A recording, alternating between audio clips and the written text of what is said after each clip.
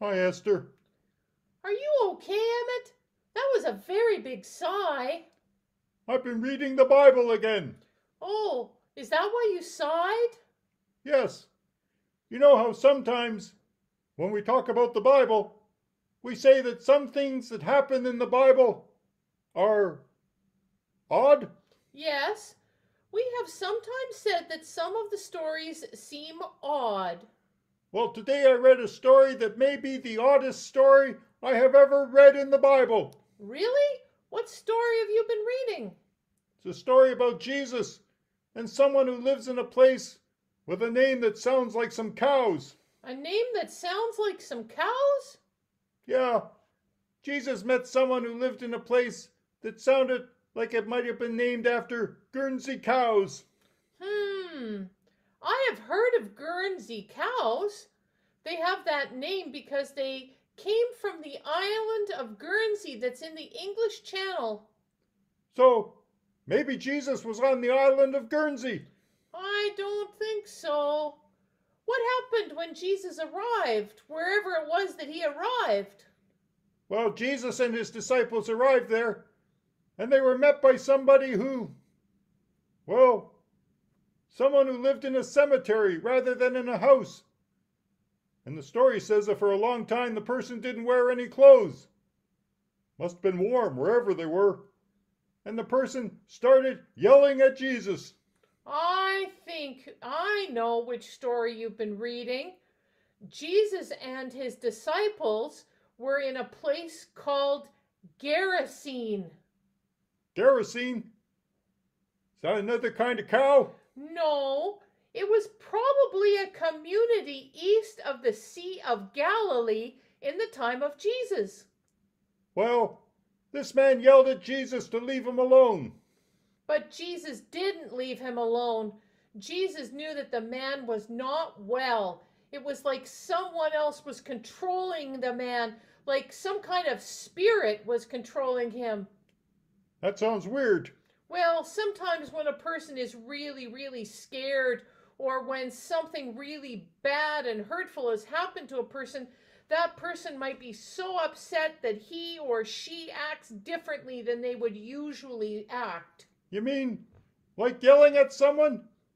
Or trying to avoid being around other people? Yes, and in the story, Jesus asks the man what his name was, and the man answers, Legion. Yeah, I thought that even his name was weird. A legion was actually the name of a unit of the army of the Roman Empire which ruled the land where Jesus was. There would have been several thousand soldiers in a legion. So, was this man in the army? No, but the army had invaded that land and now ruled it, so it was probably the man's fear of the legions and his sadness at the land being invaded that caused him to act like he did. So, Jesus was helping the man be less afraid.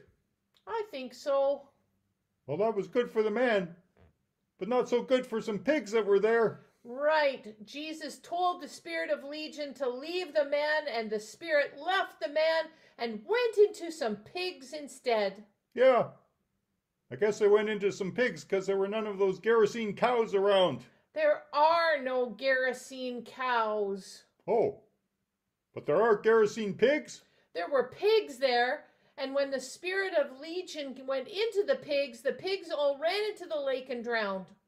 That's kind of sad. It's a story, and it would have reminded people of the story of Moses.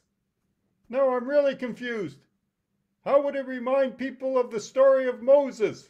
Well, Moses led people out of slavery in Egypt, and they were chased by Pharaoh's army. And when they got to the Red Sea, the waters moved apart, and Moses and the people crossed in safety. I remember that story. But when Pharaoh's army tried to cross, they all drowned. That's kind of sad. Unless you're Moses. Yes, both Moses and Jesus told people who felt like they were slaves that God knew they were suffering. So, when Jesus saw the man in the cemetery, Jesus knew that the man was suffering? Yes, and Jesus knew that God wanted the man to be free. It's a story that gives hope to people whose land has been invaded, that God knows they are angry and sad and suffering, and one day they will be free. I know that when I feel sad, I always remember that God loves me and cares about me. And God loved and cared about the man in Gerasene. Maybe one day God will help that man get a few of those Gerasene cows and start a farm. Oh, Emmett, maybe. But whatever happened, we know that God loves us and cares about us. And that's a good story to hear. Amen. And amen.